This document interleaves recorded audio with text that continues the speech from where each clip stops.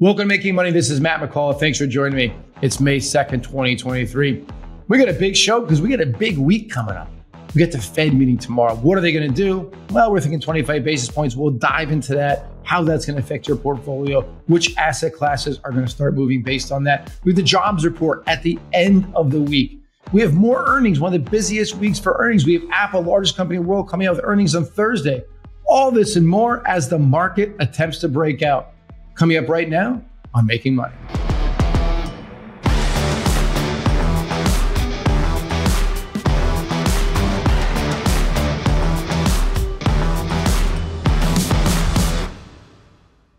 Most investors never touch this segment of the market, but according to the latest analysis from our team at Stansberry Research, this is the number one most important sector to pay attention to in 2023.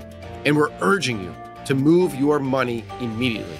You can stay one step ahead of the market to potentially unlock extraordinary gains just by understanding why this sector is set to boom. I strongly encourage you to read our analysis totally free today. It's all spelled out in a free report we just put together. Get the facts yourself. Go to hiddensector2023.com to get your free copy of this report. You can learn how to profit from the untapped potential in this hidden sector before it becomes widely known. Again, that's hiddensector2023.com for a free copy of our new report. Again, thanks for joining me. This is Matt McCall. It is May 2nd, 2023. It is a Tuesday here in South Florida. As I mentioned, we have a big show because we have one hell of a week coming up. We have the Fed meeting tomorrow. Actually, the meeting started today, but the decision will come out midday tomorrow. We're going to talk about the Fed in a minute, so I'm not going to glaze over that. We're going to dive into that a little bit deeper here in a minute. We have the jobs report coming out on Friday, which obviously the Fed looks at because they continue to raise rates for a couple of reasons, but one of them tends to be because the jobs market remains hot. So we'll see. The expectations are for job growth to slow a little bit. Also, the expectations are for the unemployment rate to tick up a little bit. That is obviously not something you want to see. Less people getting jobs, more people unemployed. That being said, I think we're fully employed right now based off the numbers. And even if it ticks up a little bit, unemployment rate, we're still fully employed. And if we do see that happen, move in that direction, maybe the Fed will finally get their head out of the sand and stop raising interest rates because they're heading for a very hard landing if they do not pause after this meeting. We had another failure in the bank system. First Republic, symbol FRC, was rescued, if you want to call it that, this weekend by the FDIC and was then obviously, as you've seen in the headlines, sold to JP Morgan Chase, symbol JPM. And this was a big deal. And I don't want to dive too much into it right here in today's show. I kind of really delved into it yesterday's Daily Insights, which we write a free email that comes out every day the stock market's open. I detailed that yesterday, my view on it. Also detailed the earnings season so far, how it's actually been much stronger than the media will actually let you believe. Much, much stronger, as a matter of fact. They're coming in raising, they're coming in beating, and they're coming in and taking the negative 6.7 they were expecting for negative earnings growth for the first quarter. Now it's down about 3.5, 3.6. Still negative the second quarter in a row. However, numbers have been coming in much better than expected. But again, back to this bank failure. And let me show you, I can show you a chart here of really what happened with First Republic. I mean, you can look at a chart and kind of get an idea. Look at this chart here at First Republic, folks. I mean, this stock was up at $220 a share and change in November of 2021, halted at $3.51 where it closed on Friday. Basically, shareholders were likely getting nothing out of this. But just back in early March, this stock was a $125 stock. And as you can see in that March timeframe, they pulled a rug out from underneath it. Then it went sideways for a little through March and April. And then just about a week and a half ago, the rumor started again that, there's going to be a bit of trouble here coming with First Republic. Now, let me flip over to JP Morgan Chase, a little bit different chart here. And you can see on the right-hand side, it actually gapped up yesterday in the news because if you look at any of the news that came out, JP Morgan got one hell of a deal. Stock is down today about 0.9%, but overall, you can see JP Morgan holding up much better than First Republic, obviously, and much better than the overall regional banks have held up in the last couple of months. Again, not to put too much into this topic because I wrote all about it yesterday, broke down the numbers, but I will say there is a clear winner here. And maybe let's say two winners. The clear winner was JP Morgan. They put in a bunch of assets in the deposits, and they're getting their deposits back basically, plus others' deposits. And they're basically saying it's going to be accretive immediately to the bottom line, to the tunes of hundreds of millions of dollars, $500 million to the bottom line annually. But they said, no, but it may take us, $1 billion or $2 for restructuring the next couple of years. Man, they got a deal. All I'm saying is I believe they got a hell of a deal. And I believe the FDIC and everything that's going on just proves how crooked the banking system is, how crooked the government is, and how important it is to network, folks. So if you're young and you're watching this or listening to this, network. I'm not saying you end up like JP Morgan. I hope you do. But get out there and network, because it's about who you know. I don't care what anybody tells you. It's about who you know. I wish I would have been better as a child and as a young adult. I was not very good at it. I mean, I went out a lot, but I wasn't very good at networking with the right people. It eventually turned out okay, but I will say JP Morgan is in bed with a lot of people that have a lot of power, and that's how they came out looking so good. The other winner here potentially is going to be anybody who's got deposits at these large banks.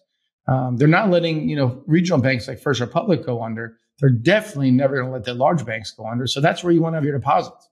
That's pretty clear and simple. The government will not let anything happen to them. And if anything, make them stronger along the way by buying the failing regionals for pennies on the dollar.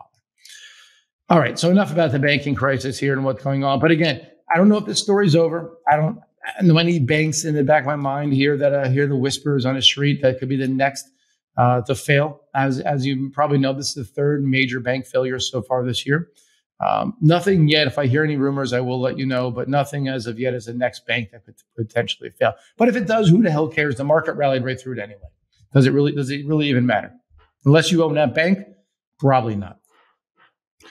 All right, so I want to talk a little bit about the Fed. Then I want to talk about bear markets, because the calls for major bear markets and for major recessions are getting louder and louder.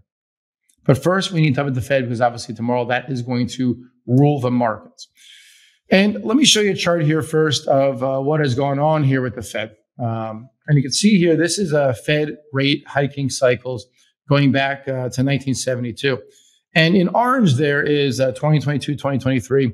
We've already raised over 4.5% on the Fed funds rate. So you can see how quick that is. The only time it's been faster than that was in 1980. And we know 1980 was really hyperinflation, let's call it. I mean, that was massive inflation back then. And that's what the Fed did to fight inflation back then. We ended up having another bout of inflation after that. But keep in mind, in 1982, we began the greatest bull market in the history of the U.S. stock market. From 82 to 2000, 18-year bull market. I mean, that was just an amazing time to be in the market. You could have thrown anything at the wall and probably made money back in 82. Unfortunately, I was 6 years old and probably throwing Play-Doh at the wall, so that didn't help me too much. And my family didn't know what the stock market was, so that didn't help us either.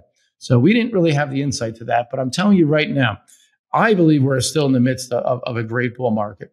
I believe that the next 10 plus years where innovation is going to change the world.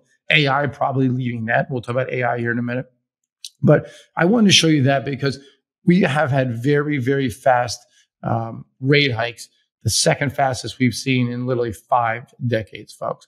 So for tomorrow, 25 basis points is locked in. That's 0.25%.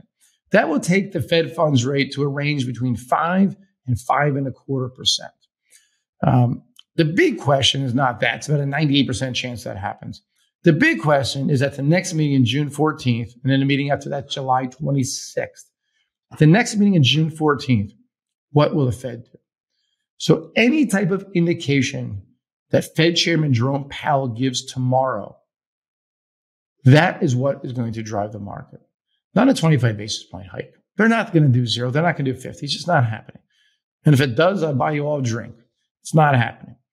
And so that's not going to be the market mover. It's going to be what they say, what Fed Powell has to say. When he answers questions, how's he going to answer them?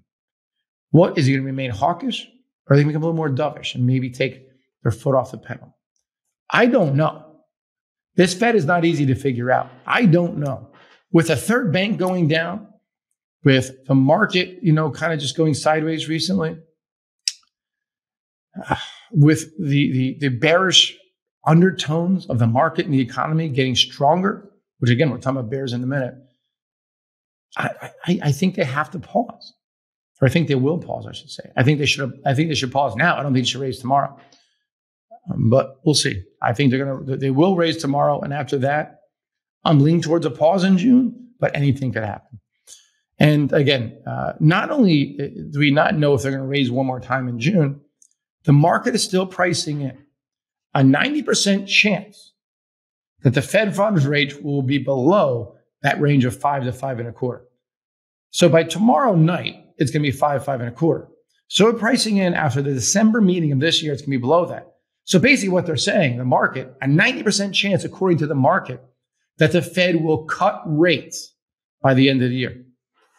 I don't know if they will. Again, I believe they should at some point later this year, as long as everything goes how I think it's going to go planned, which it never does. So I can't really put my 2 cents in until I see how the market reacts and how inflation numbers look, how the economy looks, how earnings look, how the banking system looks. There's a lot of things, geopolitical situations. So I can't say that, but I still think the odds are probably 50-50 that they do lower rates by the end of 2023.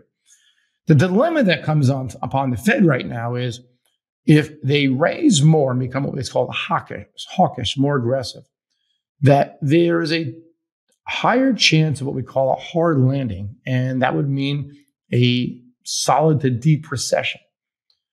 On the other side, if they stop right now, which they're not going to, but I say they stop after tomorrow's meeting, they risk inflation coming back. And that's one thing they don't want to see. Again, we saw that back in the early 80s. And that's one thing that if they let that happen, every critic in the world is going to say, what the hell is wrong with you? You knew the 80s. How can you let this happen again 40 plus years later? I don't envy the Fed. And I'm not saying I would like to be Fed Chairman Powell right now. That being said, they made their own bed over the last couple of years. So they made the bed and they have to lie in it now. So they need to figure this shit out. And again, I think they do 25 tomorrow. And I think the likelihood is they pause after that. What I would like to see done, pause immediately and then wait and see how things are in the second half of the year. That won't happen, though. We know they're going 25 when they come out tomorrow. So let's take a look at where we are right now, stocks, gold, and interest rates, to give you an idea. So here we are with the S&P 500. It's having an ugly day today. We're only an hour in trading. We're down over 1% already. Going into the Fed meeting, people are a bit concerned. All that being said, there's a few things I want to show you here in a chart. We rallied up yesterday to the best level that we've seen in about 2.5 months, nearly 3 months. That's good, even though we're down 1% today. And we came close to breaking about on the SPYs, which is the spiders, the 420 level. I said this about a week and a half ago. If we break above that 420 level, that's a very major breakout for me, and we run from there.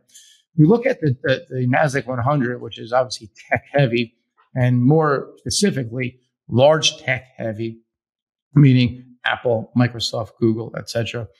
That hit an intraday high yesterday, the best level since mid-August of last year. We closed down yesterday. We're down today, so it's a bit of a reversal pattern. We're about 320 on the triple Qs. We can come down to 310 and still look great. And that may happen if we have a pullback after the Fed tomorrow.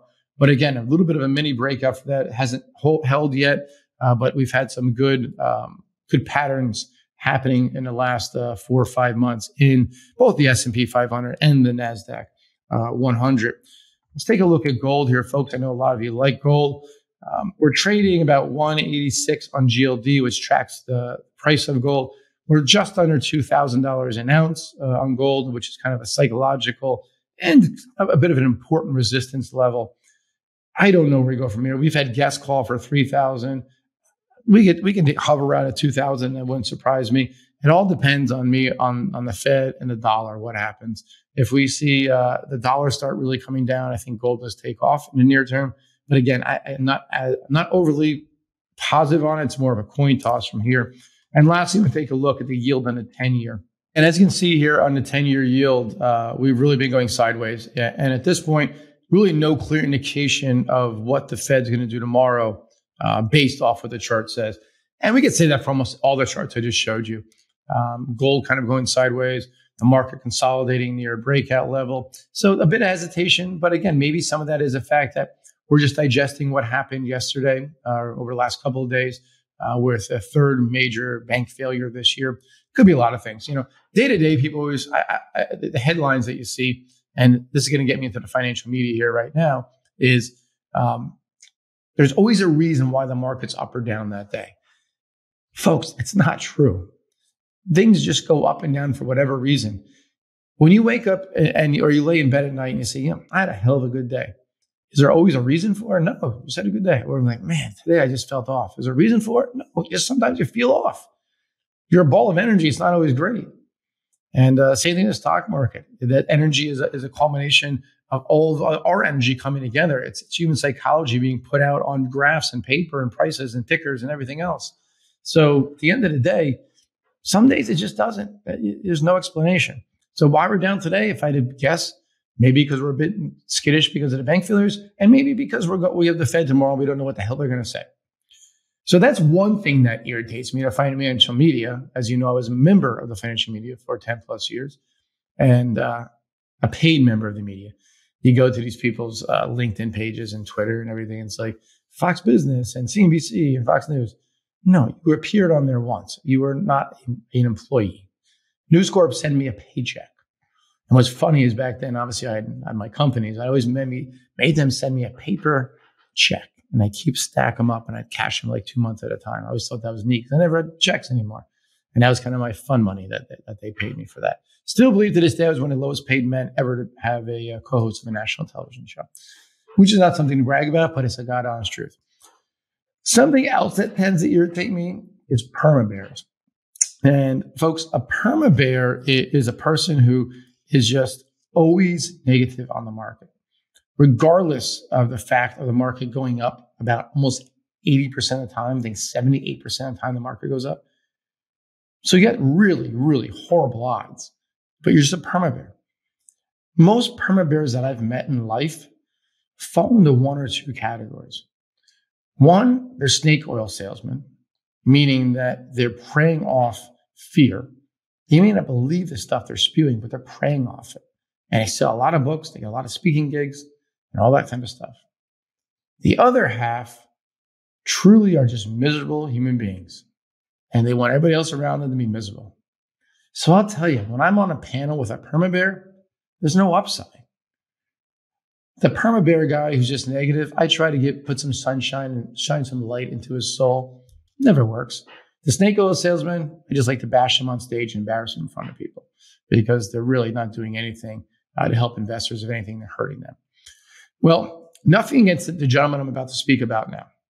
But I noticed over the last couple of weeks, there's been a barrage of perma-bears, negative remarks coming from the old guys that you hear all the time and coming from big firms as well.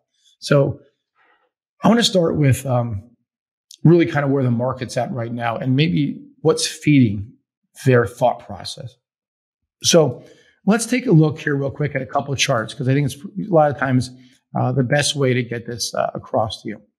And as we can see here in this chart, this is showing the futures positions, and it shows an underweighting here. And what this shows is that the speculators, hedge funds, have increased their short bets on the S&P 500 last week to a level now that is the lowest since 2011, meaning that there's more shorts out there than longs since 2011, towards the end of 2011. So, of course, the first thing I did, folks, was I went to my handy little chart here in the S&P 500. I said, well, what was the market doing in late 2011 And you can see right there, you know what the market did? It hit a 1-year low, bottomed, and then started a rally that did not see a bear market until the end of 2018. And that almost skirted it because I think it was down about 19%. So really, it started a bull market run that lasted until the pandemic. So 9 years long.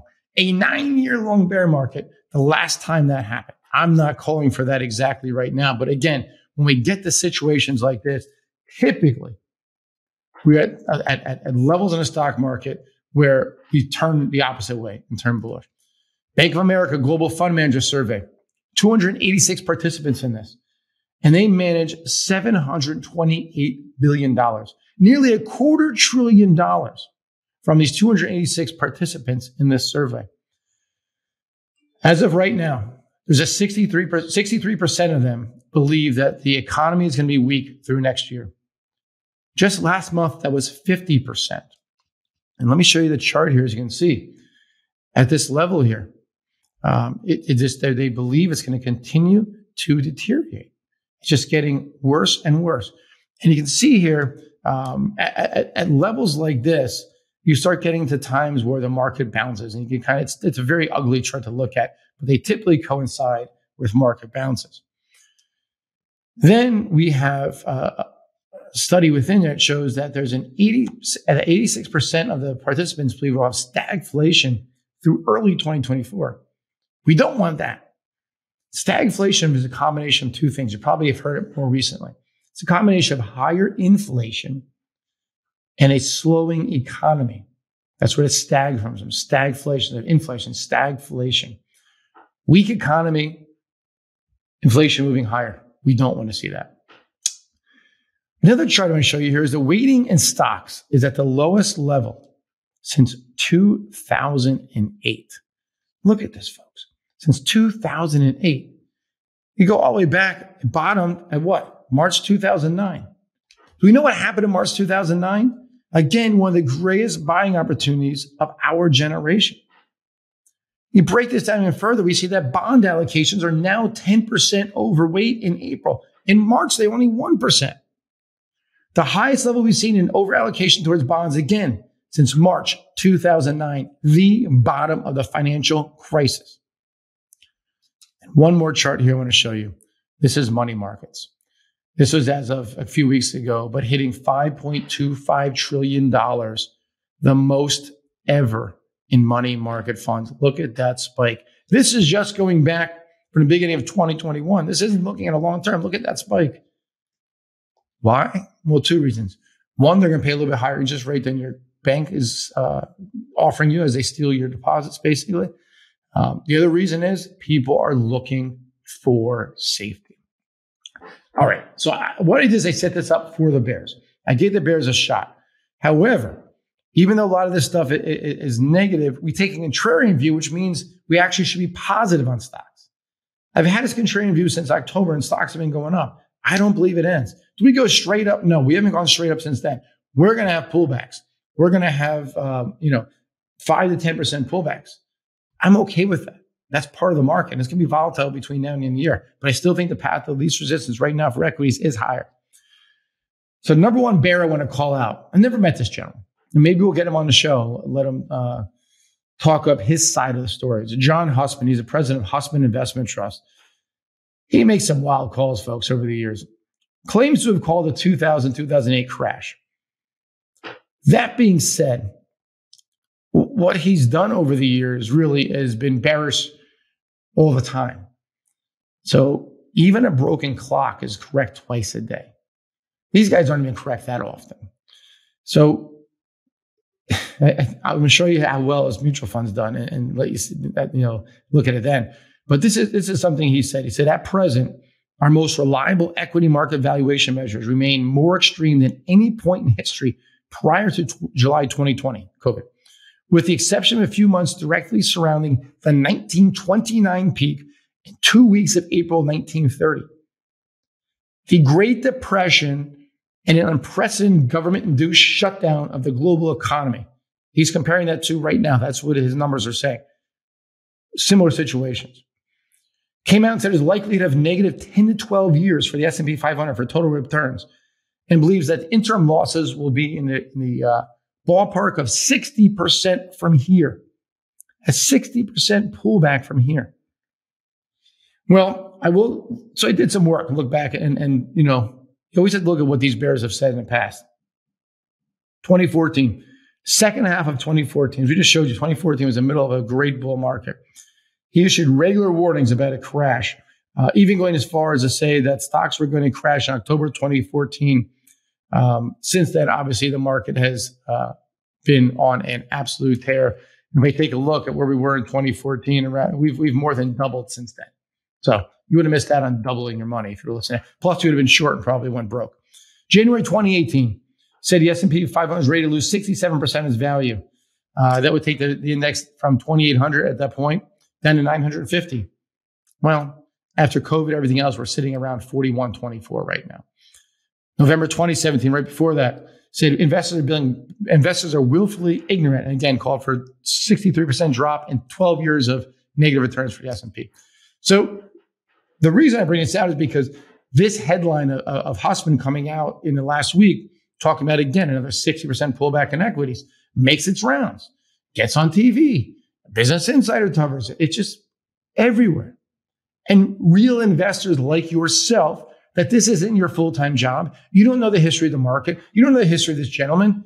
Take this for what it's worth and get spooked out of the market, or it keeps you out of buying stocks because of this. But again, this could happen. I don't have a crystal ball, but the likelihood, because he's been wrong for decades, is not good. And I just showed you reasons why of the charts prior to that. We had Jeremy Grantham, who's been a perma-bear for years, GMO founder, come out recently and said that S&P could fall another 50%. Morgan Stanley's Mike Wilson, who could be one of the biggest clowns on Wall Street, said there's a collapse in earnings coming this year that will drive the S&P down to a range between 3,000 and 3,300 before recovering back to 3,900 before the end of the year. Boy, I tell you what, that is pretty damn precise. If that's a real crystal ball, I would love to see it. And then, that's about a 30% downside from here down to 3,000, the S&P 500. It's a big ass pullback for earnings recession. We're in an earnings recession. We had negative last quarter. We have negative this quarter, and most likely the next quarter after that. We know this. How is that going to put us in earnings recession? We know this. We're here. You don't look backwards, you look forward. Some of the rationale sometimes just blows my mind. Piper Sandler's Michael Kantrowitz came out, says he sees a recession ahead. Certain areas of the market begin to price this in. Sees the S&P 500 finishing around 3,150 at a 25% pullback from here. Big pullback. Bank of America strategist Michael Hartnett and Savitna Subramanian said that in client notes that stocks are due for a rough ride ahead amid a recession. S&P could fall to 3,000. It sounds like all these ladies and gentlemen got together at some fancy place and said, you know what number are we going to come up with for bears? 3,000? Sounds good to me. Let's go. Let's say a happy hour. Just this arbitrary round number.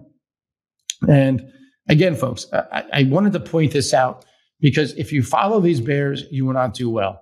I'm going to show you the chart right now of the Hussman Strategic Growth Fund, mutual fund, symbol HSGFX. This is a fund that's about $500 million in assets under management, so not that big. They invest in stocks as well as short futures and short-term treasuries. Now look at this chart, folks. This is a 10-year return.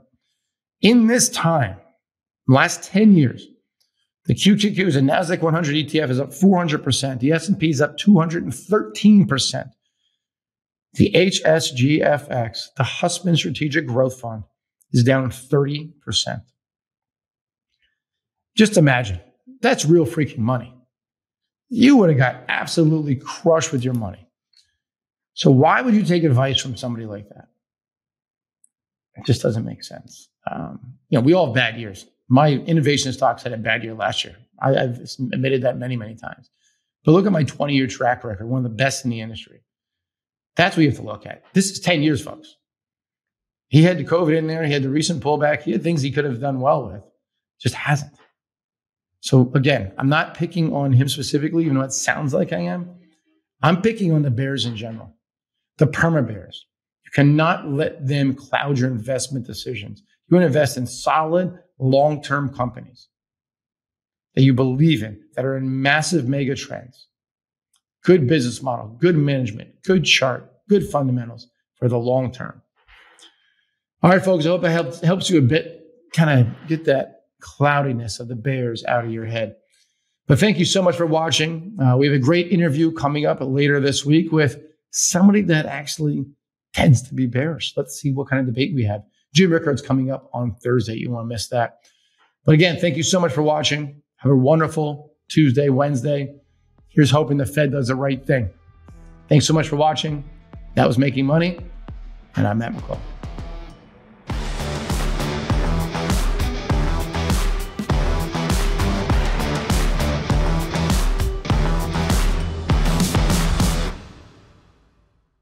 Opinions expressed on this program are solely those of the contributor and do not necessarily reflect the opinions of Stansberry Research, its parent company, or affiliates.